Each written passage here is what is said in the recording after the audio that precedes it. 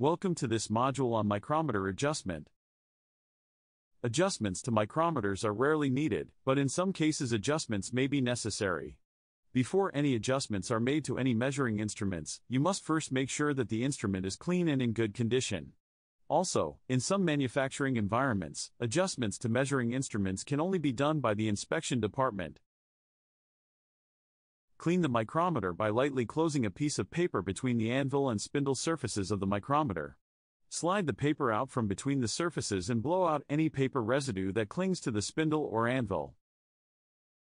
Bring the spindle and anvil together using the ratchet or the friction thimble. Use the same gauging force when checking the micrometer as you would use when measuring a part. Check the 0 point on the barrel against the index line located on the sleeve. If the 0 point and the index line are not in alignment, an adjustment is necessary. If an adjustment is necessary, use the spanner wrench, which was included with the micrometer, to turn the sleeve until the line on the sleeve coincides with the 0 line on the thimble. Adjustments to the micrometer are made with the spindle and sleeve in contact with one another. If any play has developed in the spindle screw threads due to wear on the spindle, adjustments to the spindle nut may be necessary.